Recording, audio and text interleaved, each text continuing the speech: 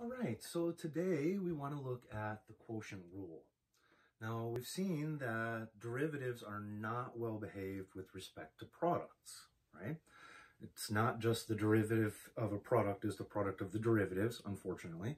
We got the derivative of the first times the second plus the first times the derivative of the second. So we got this rule when we multiply two functions together. Well, quotient, division, right? If I'm dividing two functions, it's the same as multiplying by the reciprocal of the function, right? Division is the same as dividing by a fraction, or multiplying by a fraction. Dividing by the reciprocal, anyway. So, of course, if if multiplication isn't well behaved, then quotients or division isn't well behaved. So we've got a separate rule to deal with the division of two functions as well. So what we're looking for is the derivative with respect to x of f of x over g of x, right? Quotient. Now, we've already developed the product rule and the chain rule. So let's just quickly remember those. We went over the product rule a second ago. The derivative with respect to x of f times g is the derivative of the first times the second plus the first times the derivative of the second. Okay, there's our product rule. And chain rule was the derivative with respect to x, or derivative of y with respect to x, is the derivative of y with respect to u, where u is the inside function, so we're taking the derivative of the outside function. Remember, chain rule is for composites, so we have a function inside of another function. dy du, that's the derivative of the outside function, not worrying about the function inside, just treating it as a variable in itself, it's u.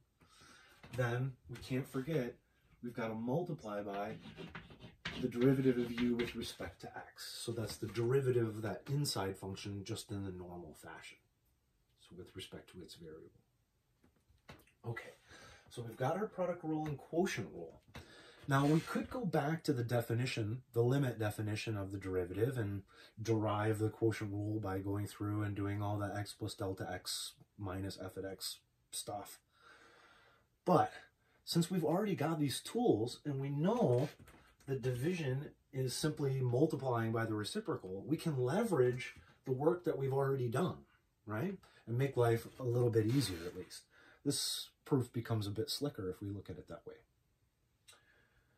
Okay, so instead of having f of x divide by g of x, I'm going to say, well, this is the same thing as multiplying f of x times, now we have an overload of symbols, right? If I just write g to the -1 of x here, that's going to mean g inverse. The -1 power on function notation means to take the inverse, right? So what I'm going to do is I'm going to put the -1 power outside with brackets just to make absolute sure that we're aware this is not the inverse, it's 1 over, literally. It's the reciprocal, okay? So we're going to go multiply g of x to the -1 power. All right, so that's 1 over g of x, not g inverse. Nice. Well, now we've rewritten this as a product. That means we can leverage the rule that we've already got. Sweet. So we've got the derivative of the first, so we need to take the derivative of f times the second function. Okay. So g of x to the -1 power. All right, so there's the derivative of f times g plus, now we need f, well, that's f, times the derivative of g, or the derivative of the second one. So we need the derivative of this, the derivative with respect to x of g of x to the -1 power. Now let's see what we've got. Here we need to do this derivative of f. F is given, so that's something that we can work out. Just, you give me f, I'll just take its derivative here. Okay, this is just a normal function, so that's fine. I'm just going to take that and put it downstairs. Great. There's my f. That's just a normal function as well. Here, though, I still haven't done this derivative. I still have a command there, okay? Because this is a composite function. We have g of x inside this 1 over x, or to the -1 power there. So this is why I need the chain rule. Here we use the product rule, and now I'm going to need the chain because I have this g of x inside 1 over x. So I still need to do that derivative. So this stuff's just coming along for the ride for a minute. G of x to the -1 plus f of x. Okay, now, chain rule, I'm going to take the derivative of the outside. So I'm ignoring this g of x, or I could just call it u, but why bother? And so I'm doing a power rule. I have to the -1 power, so bring that down. Negative power, -1. I'm ignoring everything inside. I'm just treating that as a unit, right? This is chain rule with respect to u, which is my g of x. So brought my power down, subtract 1. Sweet. So there's the derivative of the outside. That's dy du.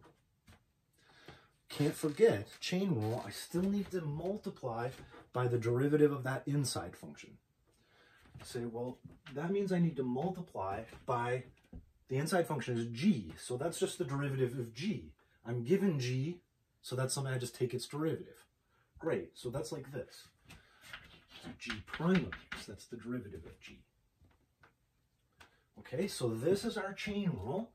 We did the derivative of the outside, ignoring what's inside, but then can't forget we still need to take the derivative of the inside function, the derivative of u with respect to x. Okay, let's see what we've got now. We've got the derivative of f over g, right? That just drops downstairs. Well, let's see, there's a negative sign there, so that's this minus, so let's flip that. Minus f at x. We've got the derivative of g. And then this drops downstairs, right? That's a square and then downstairs. So we've got g of x squared down here.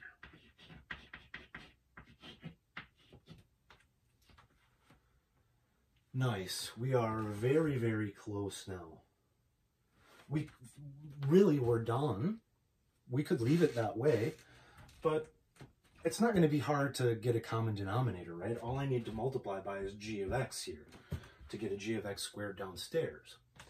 So that'll be easy enough. Let's do it in one more line. Actually, I'll do it right here. So I'll have f prime of x, so the derivative of f, times another g. So we have f prime at x times g minus f times the derivative of g all over g squared, right? So I found my common denominator and combined.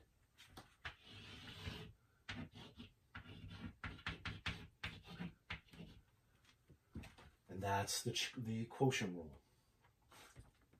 Now, when we learned the product rule, we said, okay, we're going to take the derivative of the first, right?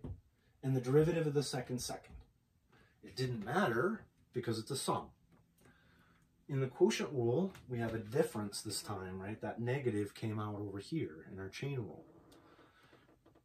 Subtraction is not commutative, so it does matter what order they come in.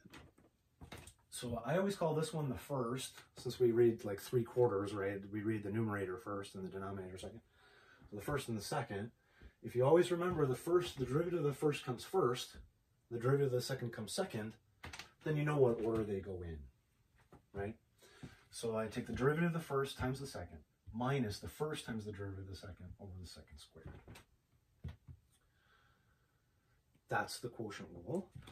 There's kind of a cool little rhyme, an easy way to remember.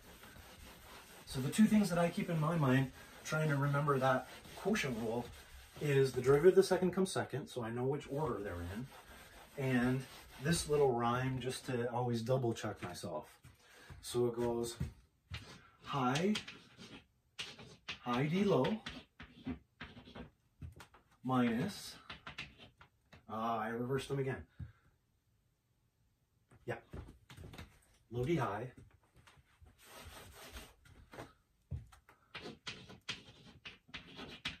I always make that mistake in my head too, and I have to do it again, but the rhyme will fix it. So low D high minus high D low all over the square of what's below.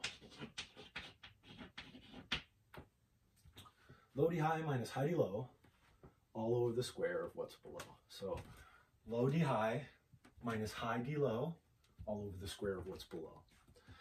And just remembering all over the square of what's below, that always helps me remember the order of the rhyme, and that also helps you remember the order of your numerator there. Nice. Okay, so there's our quotient rule. That's how we deal with division of two functions. Let's try a couple examples here. Let's say we want to find the derivative with respect to x of, let's go with, say, sine of x over x cubed. Okay. Now, if you were to hand me this problem out of the blue, right, the first thing I'm going to try to do, I'm going to look at this and go, it's a division, right? I have got work to do, one way or another. Can't get out of it. But if you handed me like a, say, a quartic function divided by a cubic, like an x to the fourth power upstairs, then I could just actually do the polynomial division. I could just do the division, and then I've got power rules. So I'd be out of the division, and I wouldn't have to worry about it anymore. So sometimes I might just, my first resort is going to be, is there any algebra that I can use to simplify this and get out of the division? Maybe I can factor the numerator and there's a common denominator and then there isn't a division anyway, right? But I've got a transcendental function, this trigonometric function sine here, so there's no algebra really to be done there, divided by a polynomial function, so no, there's no algebra, there's no way I'm going to get out of it. So I'm stuck with the division, which means I'm going to have to go quotient rule. Okay. So I'm just following the formula. I'm going to take the derivative of the first, so the derivative of the numerator. Let's just write it out for now. I've got the derivative of the first, so the derivative of sine of x, times the second, so times x cubed, minus the first, or the numerator, sine of x, times, I've got the derivative of the second, the derivative of the denominator here. Derivative of x cubed. Okay, and this will be all over the denominator square. So x cubed square. All right, so there we've just applied our formula here. Now, we haven't actually done the derivatives yet. We've taken care of the fact that it's a quotient, but we still have these commands, right? So once we do those commands, then we just look to see if there's anything we can simplify, and we're done. So let's see. Derivative of sine. Well, let's see. Sine is here, cos, negative sine, negative cos. So the derivative of sine is cosine. Cosine of x times x cubed. Okay, I'll just pull that out front just so it looks a little prettier. Minus, now we have the sine of x. Actually, I'm going to leave a gap because it looks like we're going to have another polynomial there. Derivative of x cubed with respect to x, that's a power rule. So I bring my 3 down, subtract 1 from the power, 3x squared. 3x squared. So there's the derivative of that first function times the second minus the derivative of the second function times the first. I just reversed their orders. And we've got x cubed squared, power to power we multiply, so that's x to the 6th.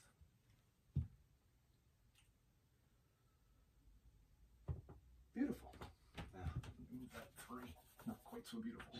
A little better. All right. And that's it. So we've taken the quotient rule and applied it there.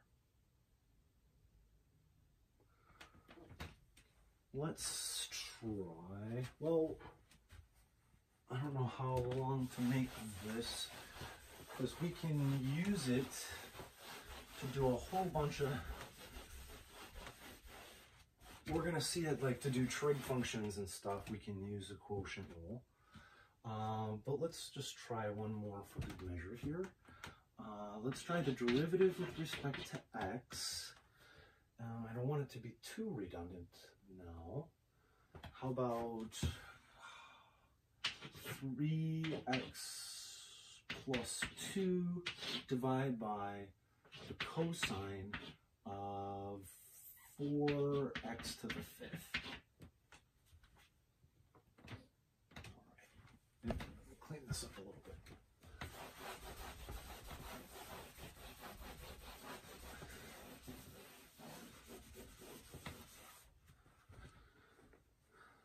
All right,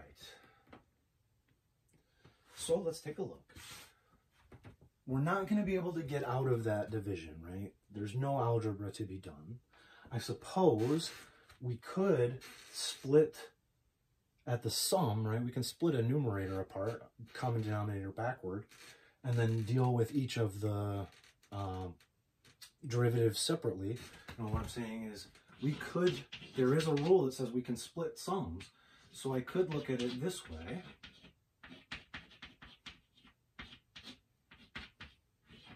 The derivative with respect to x, 2 over cosine 4x to the 5th, like that, right? So undo that common denominator, split it apart, and then treat each derivative separately. That's one option. I, might think that through, but I'm not gaining any advantages, right? That's not going to allow me to find a common factor and simplify or do anything. I'm still stuck with quotient, and in fact now I have 2 quotients that I have to deal with. So the algebra in this case is actually making more work for myself, so I'm not going to do that. I'm just going to say, okay, I'm going to treat the numerator as a unit, the denominator as a unit, and use the quotient rule. It's a division, I can't really get out of it, not in any meaningful way, so I might as well just go with it.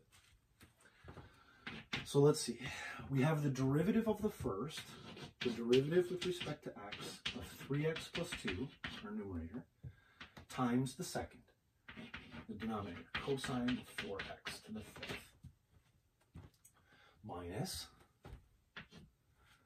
the first, so our numerator here, 3x plus 2,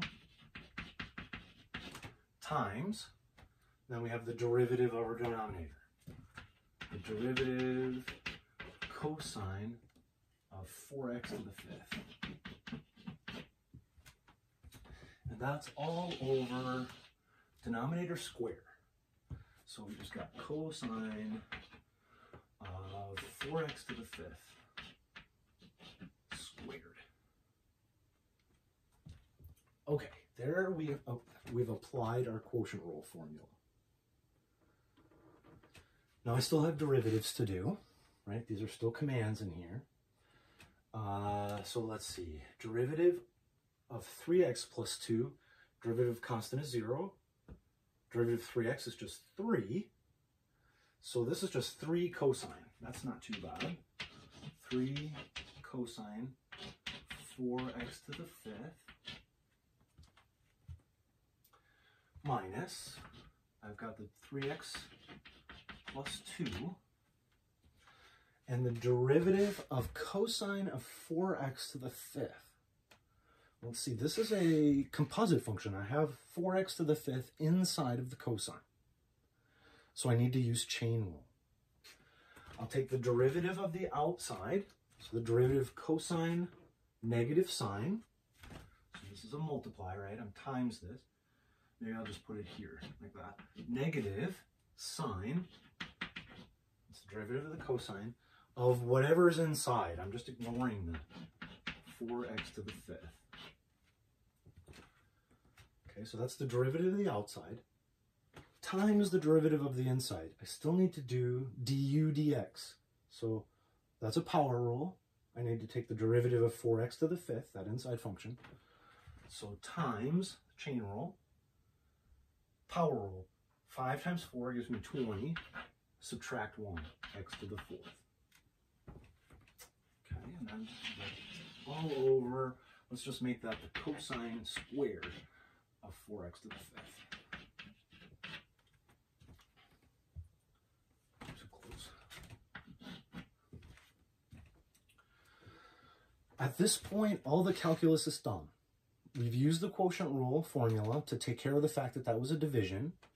And then we've now done the derivatives that resulted as part of that formula, right? Those commands to take the derivative of f and take the derivative of g. We've just done that. To do the derivative of g, we needed a chain rule because it was a composite function.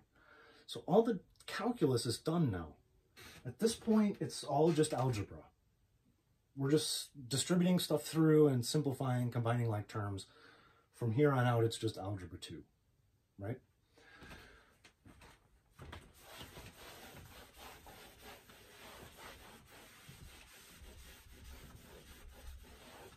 Let's see, we've got 3 cosine 4x to the 5th.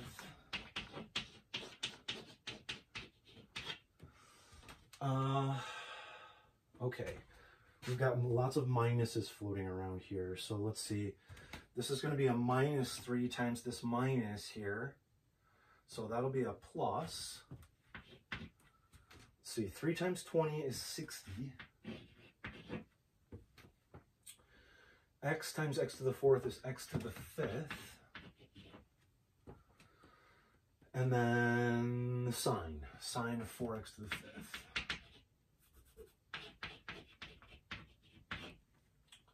Okay, now this would be a negative 2, again times a negative, so that's still plus. And we have 2 times 20 gives me 40. X to the 4th,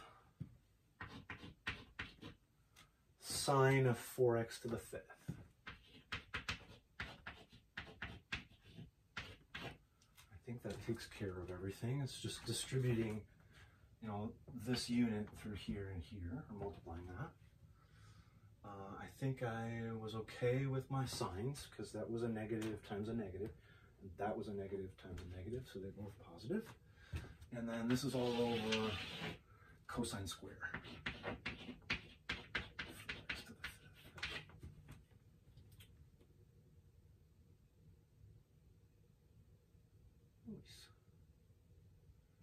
Now, we could maybe pull out a common factor of sine there and then have with 60x to the 5th plus 40x to the 4th, but going around in circles, right? So that's good enough. That'd be it. Okay, so that's the quotient rule. Low d high minus high d low all over the square of what's below. So the derivative of the first times the second minus the first times the derivative of the second all over the second squared. Nice. We'll use this a little bit to help us derive our trig functions.